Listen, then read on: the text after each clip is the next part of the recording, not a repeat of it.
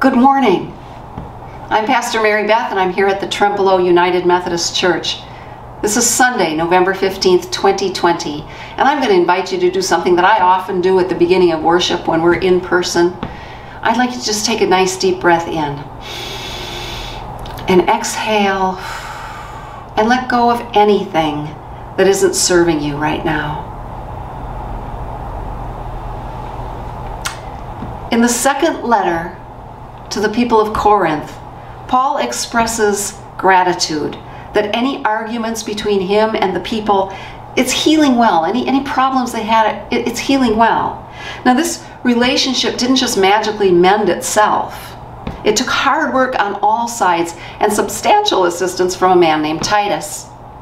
Restoring this relationship between Paul and the church in Corinth required getting to it and not putting it off and working at it every day, working diligently. And I want to read for you this scripture. It comes from 2 Corinthians 6, 1 through 10, and I'm reading from the Message version of the Bible. Companions as we are in this work with you, we beg you, please don't squander one bit of this marvelous life that God has given us. God reminds us, I heard your call in the nick of time, the day you helped me. I was there to help. Well, now is the right time to listen, the day to be helped. Don't put it off. Don't frustrate God's work by showing up late, throwing a question mark over everything we're doing. Our work as God's servants gets validated, or not, in the details. May these words from Paul bless you this week. Now, in the movie Something's Gotta Give, Diane Keaton, who plays Erica, the divorced mom, tells her daughter, played by Amanda Peet, that she's in love. And she says, with tears streaming down her face, Erica reveals that it is so hard, this love is so hard, but it's so worth it. She tells her daughter, I had the time of my life.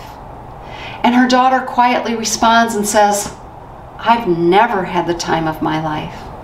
And Erica takes her hands and she looks deeply into her daughter's eyes and she says, what are you waiting for? What are you waiting for? As this pandemic goes on, I'm finding it rather easy to put things off. Maybe you are too. I'll eat more vegetables when I can shop properly again. I'll shampoo the carpets when the family can actually get together. I just needed to get the election behind me. I couldn't concentrate until the weather got colder, or warmer, or drier. I'm not motivated with these days getting so short. I like that one, because what am I going to do, wait until spring? We put a lot of things off, let's face it. The baseboards still aren't on. The half-knit sweater. The paint waiting to find its way to the bathroom walls. I'm not sure what color towels are going to go with that. The 10 pounds, the mammogram, the broken motor. The morning walk, that one phone call. Now, sometimes it helps to set deadlines, to put it on the calendar, though that doesn't work for a man named Douglas Adams, and this is what he says about deadlines. I love deadlines. I love the whooshing noise they make as they go by. Now, one of the assignments that I've recently given to the confirmands was to explore their hearts and see what they could maybe use a little bit less of in their lives. The point of this assignment was to bring John Wesley's teachings about abstinence and the value of abstinence into our modern lives.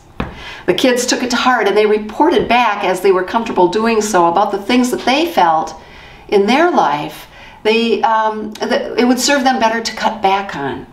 Now, one gal, her name is Macy, and she's given me permission to share her story. She said that she realized, as she was thinking about this, that she procrastinates.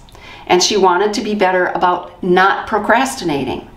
So the first week after we had this assignment, I asked her how it was going, and she told me, she said, Pastor, she said, that very first day, I decided that I would start the very next day.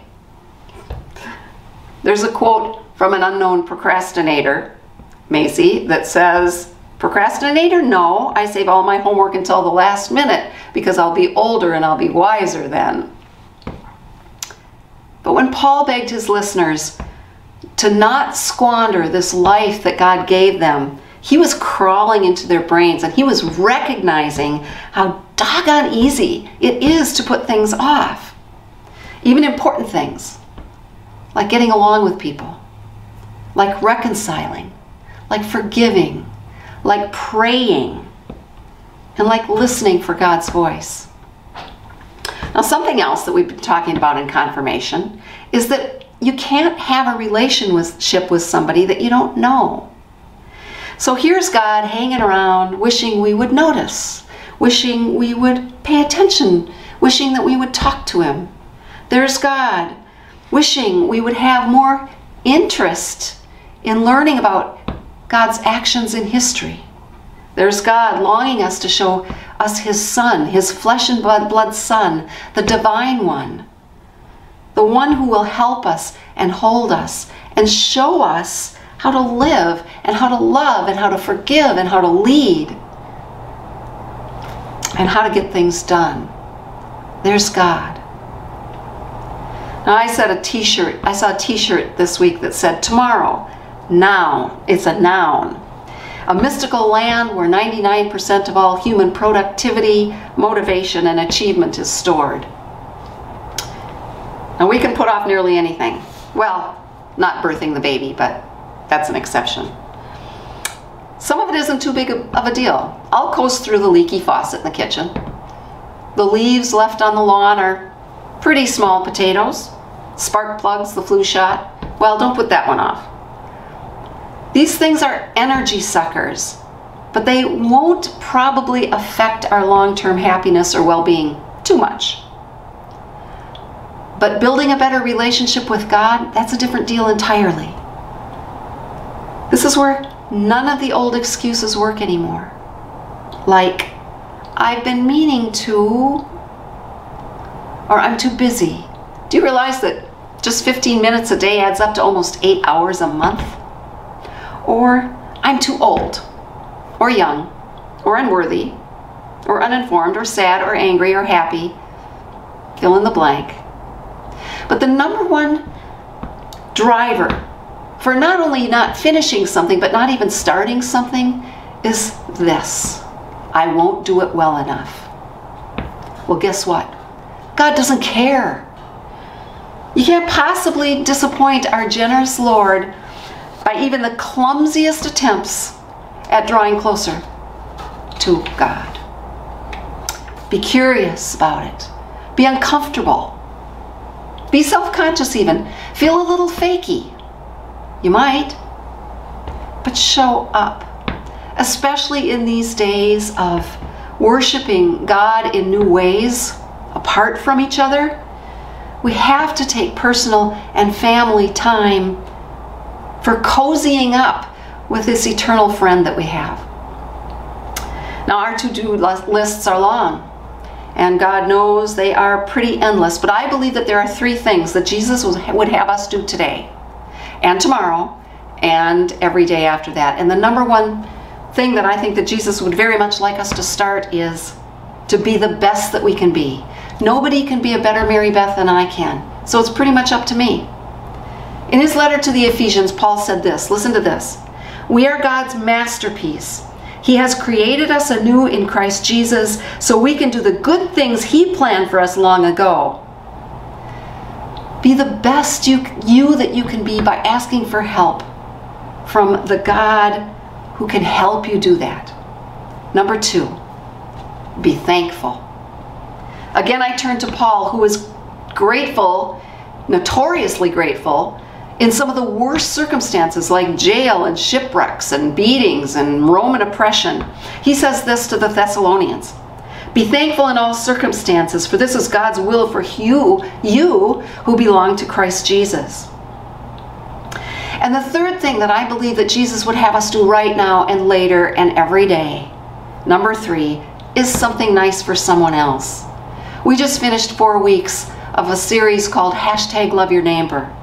We talked a lot about agape love, active servant love, helping hand love based on the love that God has for us. Earlier, we heard Paul's declaration that our work as God's servants gets validated or not in the details. So in the weeks to come, I encourage you to go ahead and check stuff off your list. Keep her moving, if any of you listen to the Manitowoc Minute. Go ahead and tackle that sourdough starter. Clean the garage. Clip the dog's toenails. But please be sure and make your relationship with the one who loves you more than anything else top priority. What are you waiting for?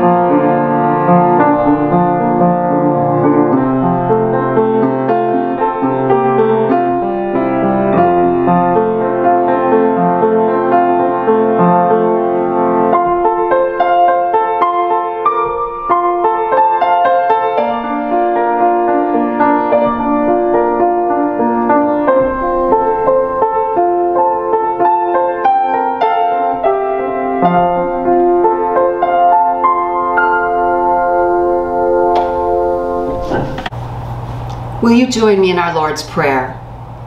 Our Father, who art in heaven, hallowed be thy name.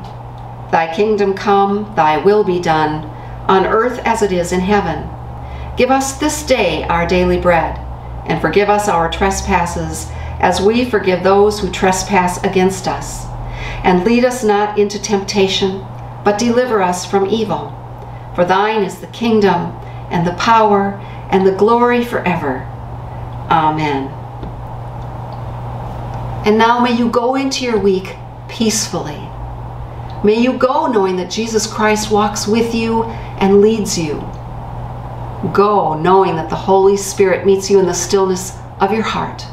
In the name of the Father, and of the Son, and of the Holy Spirit. Amen. God bless.